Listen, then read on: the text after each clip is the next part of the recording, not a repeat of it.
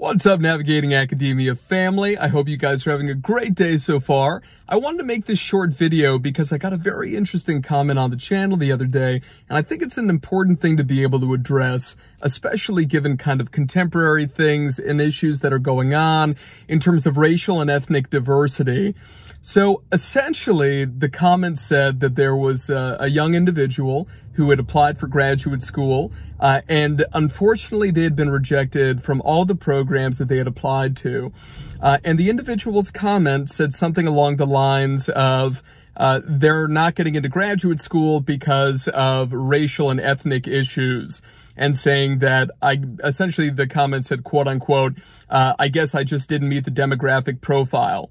So I think this is really important to address, and the reason I think it's important to address is that there's a fundamental misunderstanding behind what gets you into graduate school and what gets you into undergrad, especially, I'm here in the United States, especially in terms of the United States.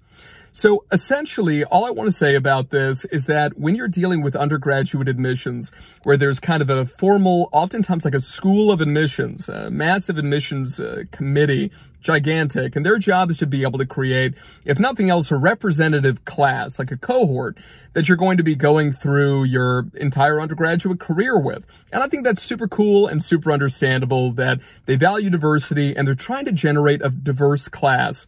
And this diversity can take all types of forms. It can take into consideration things like your location, so your geography. It can take into consideration things, yes, like racial and ethnic diversity, gender identity diversity, you name it. They're trying to come up with a diverse class, diverse set of interests. Maybe you're interested in psychology. Maybe you're interested in anthropology. Maybe you're interested in biology or engineering. All of these things are very important in terms of developing a cohort, a group that you're going to be going through your undergraduate years with.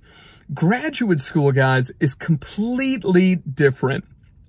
It's totally understandable if you've gotten, let's say, you guys know if you watch the channel, I call them the 5 lies, right? And the 5 lies are if you have like an A average, if you have, and this individual, that was their big selling point, is that they said, you know, I had an A average in my bachelor's degree in psychology, so I thought I would get a spot. Have to understand that acceptance rates are really low these days. And because of that, only having good grades, only having good test scores, only having good letters of recommendation, or having research experience or clinical experience, trust me, I think it's awesome doing that. But you need to understand that in contemporary acceptance, right, acceptance rates are so low that when it comes to admissions, your likelihood of getting in is no better than anybody else if you have all 5 of those things. If you watch the channel, you're going to know that the things that I have seen in my, I can't believe 17-year career, guys. That's like getting old over here, right? But in academia and being on that side of being on admissions committees, essentially is that the things that really make you stand out are, number 1, no doubt, is personal connections. Number 2 is publications, and number 3, especially if it's a research program as opposed to an in-field kind of applied program, but it does help with applied programs as well. And number 3, which is kind of, yeah, it gives you a little bit of a bump, but nowhere near the same. Like it's not even in the same category, but it would make you stand out, right? Relative to individuals who don't have them, is conference presentations, particularly conference papers, but conference posters will be fine as well. Only at particular conferences as well. It can't be like some generic conference. It has to be something that is known, liked, and trusted by the other individuals in your field. But the basic thing here, everyone, is that no, they're not trying to create a racial and ethnically diverse cohort in graduate school. That's not a thing. And it's really easy in this day and age. It's taking the easy way out to say that that's the reason that anybody was rejected from a graduate program.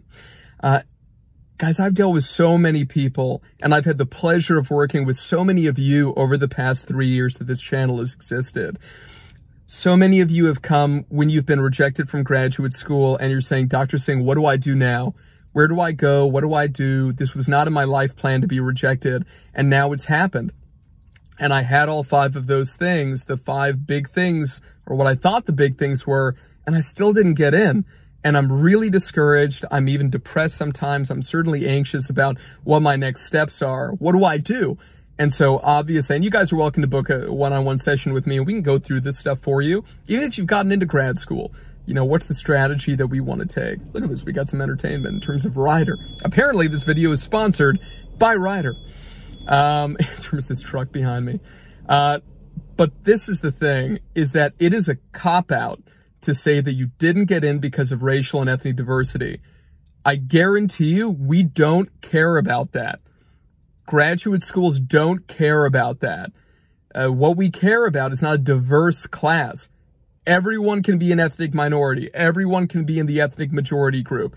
That is not what we care about. We don't have quotas. That's not a thing. We want the best of the best talent who have the things that are going to make our lives as graduate supervisors easier. We want to pick the people most likely to make a significant dent in the universe, and we want the people that we can train to be able to make high-level differences in the field, whatever field that happens to be. We do not care about racial and ethnic diversity in terms of having quotas and these things, all right? So please do not allow yourself to use that easy out, because it's really easy in this day and age to say that everybody is being wronged if they get rejected for racial and ethnic reasons. Doesn't matter if you're a racial and ethnic minority or if you're in the majority group, whatever country you happen to be in, okay? It makes life way too simple.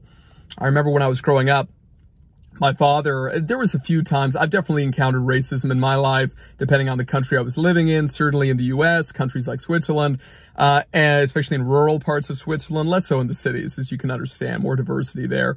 But still, racism is a very real thing I've encountered in my own life, in my family's life. But it's something where it is too easy to blame the preponderance of things on racial injustice or ethnic injustice. It's very important. Of course, I definitely think that in certain areas of my life, I've had to work significantly harder than individuals in the racial majority groups of the countries that I've lived in to be able to get ahead. And sometimes, yes, I've definitely felt left out. But the key thing is what you're going to do about it. And what I have found is that the best way to be able to tackle a system, especially a complex system like academia, is to be able to play the game, get in there, and change it from the inside. So when it comes to things like Publication Academy, that's what I'm trying to do. I'm trying to essentially build a system where the power and the knowledge that you need to succeed in academia is not held by a small minority, but is accessible to the majority of individuals. Doesn't matter if you're 20 years old and you want to publish, or if you're 90 and you want to publish. I want you to have the skill sets at your fingertips if you are passionate enough to desire that sort of skill set and the ability to publish and get your thoughts out there and your research out there. So in any case, everybody, I just want to make this little video for you. I'm sorry if the my video is kind of going up and down. I'm just holding in my hands right now. But I think that this was a really important thing to be able to address. So have a great day, everybody. I'm looking forward to seeing you in the next episode. Bye-bye.